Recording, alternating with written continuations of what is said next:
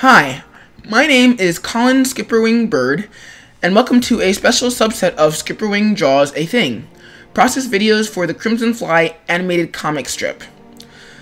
Just so you know, links for a silent version of this video can be found in the cards and description, in case you would like to see this process video without the commentary. Today's strip, issue 4, strip number 53.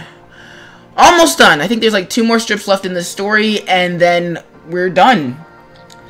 And this strip was interesting because it's another one of those to animate or not to animate strips. Most of this is dialogue. A lot of the action has kind of passed, so there's not really much reason to animate stuff. And I think that that's one of the biggest faults that you can run into with an animated comic strip, is that you don't want to animate simply for the sake of having animation, because then it comes off as very cheap and very blah.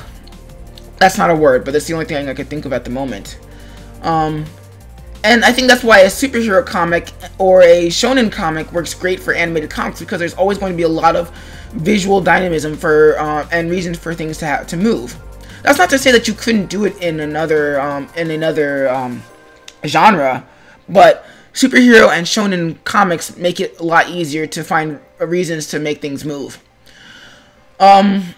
Strip number 53 was also very interesting because there were parts that could have moved but didn't, like the opening, and the parts that didn't really need to move but they did, like the speech bubbles in panel 3 or the sirens wailing in panel 5.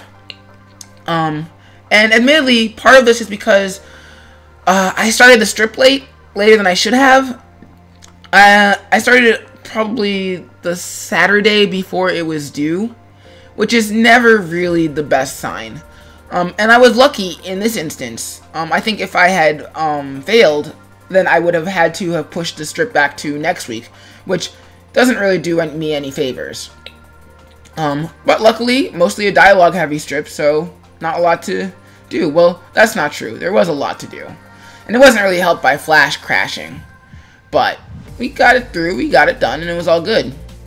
Something else that helped with this strip was a lot of the animation sheets that I used. Rather than going through my regular process of animating everything and using the comic strip as a sort of concept art template, in this instance, what I decided to do instead was use the elements that were already pre-existing in the strip and just do that instead. So, for example, with strip 2, I put the Crimson Fly and his arm on separate layers so that would be easier just to squash and distort the character rather than having to redraw everything. And that made for a really easy and interesting cheat. In fact, the hardest part of that panel was setting up the replay, which wasn't that hard when you think about it.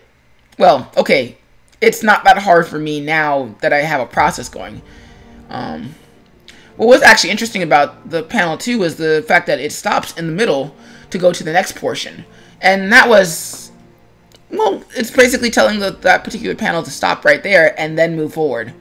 So, yeah, I might do some more of those kinds of panels in the future, but for the time being, I think we're just gonna let the comic work as is. Mostly because trying to have panel buttons pop in and out kind of convolutes the process, and it's not really fun for either the readers or for me to program. Let's see, what's next? Panel 5. Panel 5 was interesting because I played with, just as I used the pre-existing elements to make their, and then Flash crashed it again. Just as I used the pre-existing elements in panel 2 to make the animation for that, I decided to use the pre-existing elements in panel 5 to make the animation for that panel. I don't think it worked as well as I would have liked, mostly because the siren noises feel kind of flat rotating around the siren. I mean, well, around the ambulance. But what do you? I think it was a pretty clever try now, and I don't know. Maybe I'll get better at doing it later.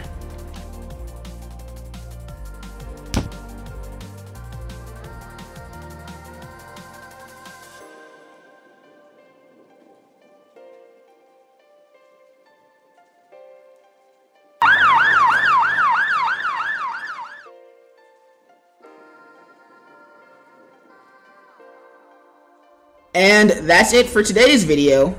If you want to see this strip in its true format, please click the links in the annotations and cards. If you're new, please like and subscribe for more content.